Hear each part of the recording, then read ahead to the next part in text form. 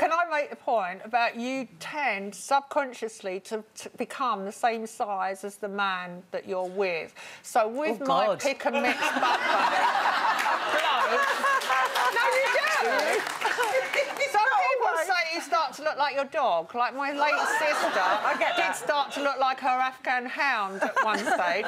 But I have tended to look like the same shape as the bloke I'm with. So there's a picture of me somewhere on the internet looking really, really skinny in a bikini. It's about, I can't even remember what year it was, but I know. Look how thin. I was going out.